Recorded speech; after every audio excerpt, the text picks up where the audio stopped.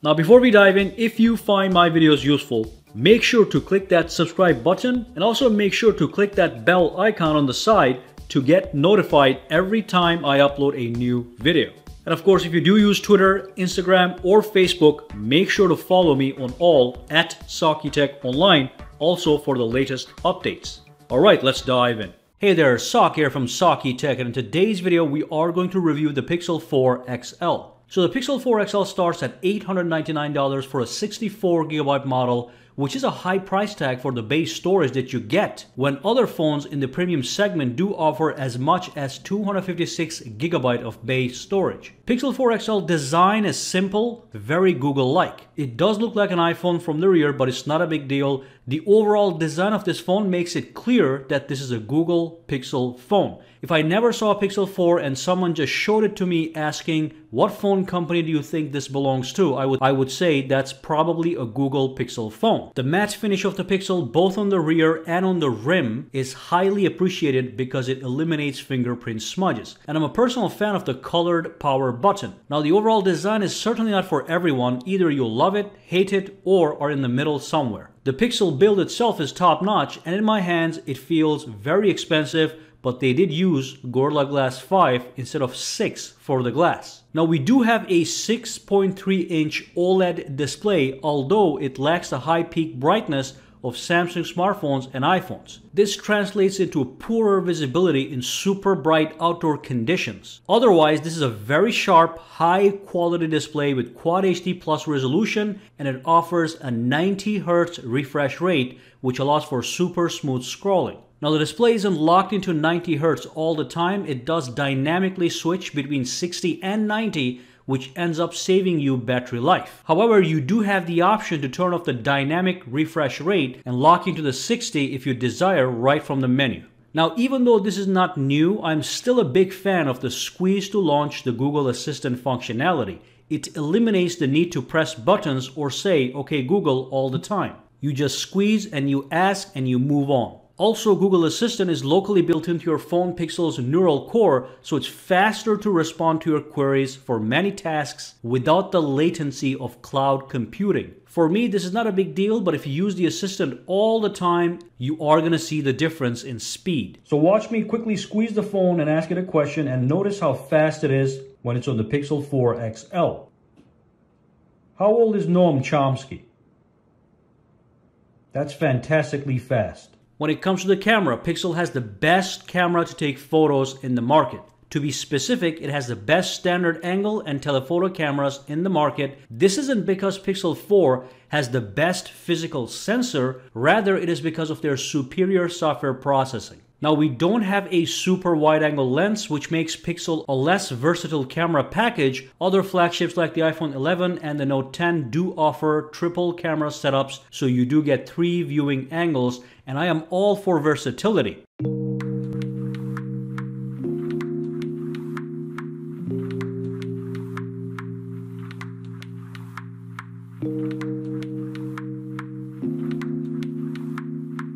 But when it comes to the standard angle and telephoto only lenses, Pixel steals the win. It's not too far ahead, but it's certainly in the first position. Another cool feature is that Pixel combines their super zoom tech with the telephoto lens to give you better zoom quality than the competition. It clearly works. Here's a sample of Pixel 8x zoom compared to iPhone 11 8x zoom, and it's clearly better. And here it is compared to the Note 10 Plus. In this case, they're almost equal, so the Note 10 Plus also does a good job at zooming in at 8x optical zoom.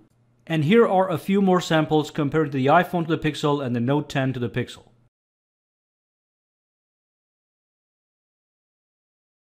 So it's an excellent photo-taking machine, but it's not all roses. Unfortunately, when it comes to the video, Pixel does not live up to its competition. It does not offer 4K recording at 60 frames per second on the rear like the iPhone or the Note. It does have 4K at 30 frames per second. Additionally, the front camera on the Pixel is limited to 1080p at 30 frames per second, while again, the competition offers 4K recording even on the front camera. Now with the camera, one more thing I liked was Live HDR Plus feature on the Pixel, which gives a preview of the final image as it would look after Google's image processing software is done with it. So in your viewfinder, before you take the photo, you see exactly what that photo will look like. That's definitely a useful feature. So that's the camera. King of photos, exceptional zooming capabilities, live viewfinder, lack of versatility, and inferior video compared to competitors. Basically, if you're a photo guy, you must go with the Pixel, but if you're a video guy,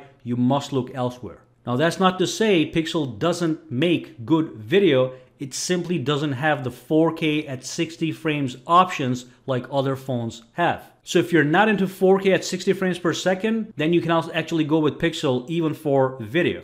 Now, one more feature we have on the Pixel 4 XL and the Pixel 4 is the motion sense technology that's built in to the top bar over here. And basically it can sense motion. Even it's going to sense my hand movements. As you can see, the wallpaper reacts to my hand movements. But if you go to the settings over here real quick, and if you go all the way down, if you go to System, and then if you go into the gestures, on the top you have the quick gestures option, so you can skip songs back and forth with your hand movements, no problem. And also you can silence any interruptions such as alarms and timers, all right? You can also access this menu from Motion Sense right over here. That gives you a little bit more detailed information on the whole thing. So let's quickly launch Play Music over here. And let me just kill the volume. And let me just pull this up and play a song. And now I'm going to actually skip to the next song. Just by doing this, it's going to go to the next song. Go to the rear, go to the next. So it works flawlessly. Sometimes it skips a beat, but it does work most of the time. All right. Now let's do the same thing with the timer. So if I go over to the timer and let's just set this up for 4 seconds so we can see what's happening in real time. So if I click the timer, let it run out. And I did kill the volume, or maybe not. So let's try to fix this. There you go. With a hand movement, it actually silenced the timer. So right now, it doesn't do much, but what it does pretty good. Overall, I think it's a gimmick. A lot of people are not going to be using this. But look, some people want to use the phone's capabilities to its fullest. And if it works flawlessly, then it's a good thing to have.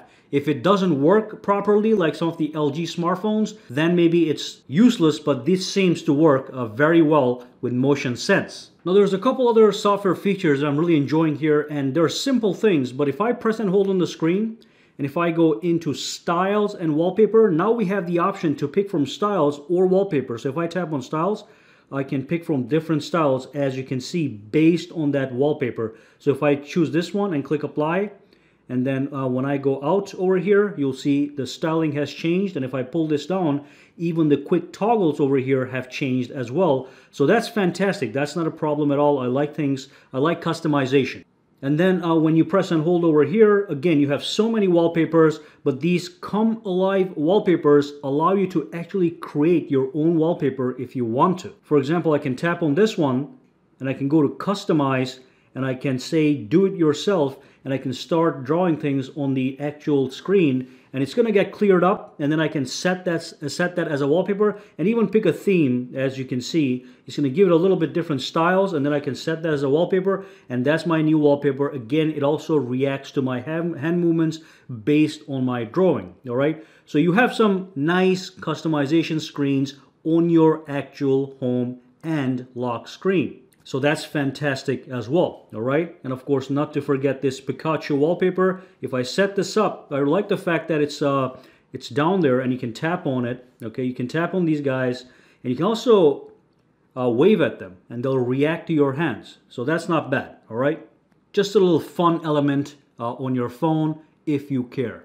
Another appeal of Pixel is the super fast stock Android experience with 3 years of guaranteed latest software updates. And with the new built-in components of the Google Assistant, the Pixel feels faster than ever, and the new 90 Hz refresh rate, it feels smoother than ever. It's a very good flagship smartphone with a slightly high price tag, especially because it offers such low base storage of 64 GB for the $899 Pixel 4 XL model. Honestly, I think $750 would have been a more appealing price point, but it seems to stand out as a premium smartphone these days. You do have to charge close to $1,000 per phone thanks to the iPhone. So if you are someone with special interest in a Pixel phone, you're all into Google, Pixels and all that stuff, buy the Pixel 4 XL. There really isn't much to be dissatisfied here, but if you're looking for a more versatile package, I will look elsewhere towards an iPhone for more versatility or Samsung smartphones for maximum versatility. But if you do buy the Pixel 4 XL, you're not going to have many regrets, especially because of that camera. Every photo you take comes out to be really nice in all various lighting conditions. So if you do have any questions, comments, or concerns, drop them down below and let me know. For now, guys, have a fantastic day, all right? Alright, so if you found this video useful, make sure to subscribe to SAKITECH by clicking that button, and also click that bell icon on the side to make sure you get notified every time I upload a new video. And if you do use Twitter, Instagram, or Facebook, you can follow me at SAKITECH Online to get the latest updates as well. Alright, have a fantastic day.